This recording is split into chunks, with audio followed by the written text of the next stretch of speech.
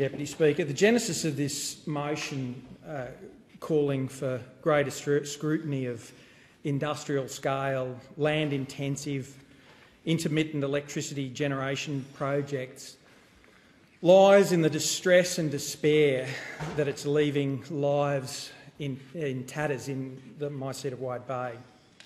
Not too much is more sacred than the family home, and in regional Australia that family home also includes a block of land. It's part of our vernacular, the great Australian dream.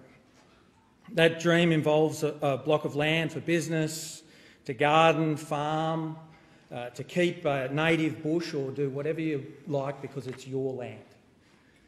Unreliable energy and associated transmission lines are taking our great Australian dream for many of my people and turning it into a nightmare. What people have worked for their entire lives for, or for generations, is under threat by Labor governments intent on making electricity bills more expensive and energy unreliable. One constituent bought her rural block for the trees, but the transmission lines, when finished, will leave her no mature trees on her block whatsoever.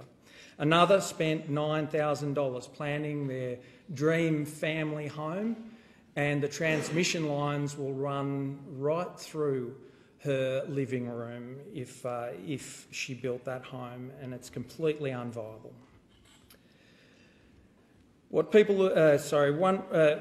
People fight for years, writing submissions, enduring meaningless bureaucratic consultation sessions, thousands of hours away from their family and work after being channelled into stopping massive transmission lines and industrial-scale energy projects from destroying their homes and communities.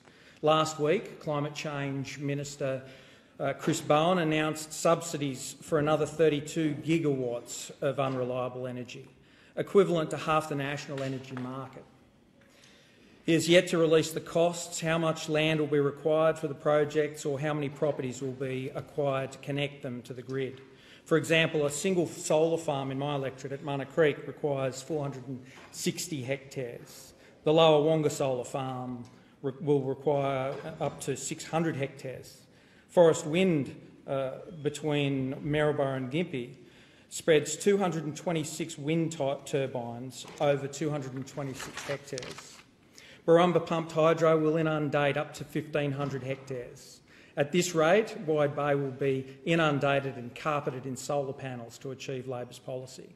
Professor Simon Bartlett, the former CEO of Powerlink, says the $14.2 billion Barumba scheme will need to be switched off during an El Nino weather event. This Thursday will be another dark day when the Powerlink reveals which properties will go under the proposed Barumba transmission lines to Waluga, which will involve ripping up between 54 and 83 kilometres of forest. A farmer can't cut down a tree, but foreign developers can flatten thousands of hectares to build wind factories, solar plants and hydro impoundments with their transmission lines cutting scars across Wide Bay. Labor's policy is fundamentally flawed and will ultimately be unnecessary, and the landowners are rightfully distressed. So-called renewables supply about 30% of our electricity as it is. To meet the Albanese Government's target, these renewables must supply 82% of the electricity by 2030. Land-intensive intermittent power generation projects will cause irreversible damage to homes, communities and prime agricultural land while destroying the environment and natural wildlife habitats. The same people who are so strongly advocating this 80% target and espouse the social virtues of countries like Canada and Norway are conspicuously silent when those countries' embrace of nuclear power comes up. For families facing diving property values, places they can't farm or build their homes on anymore, the stress, anguish and mental health toll is rising. Is there a seconder for the motion? Member for Capricornia.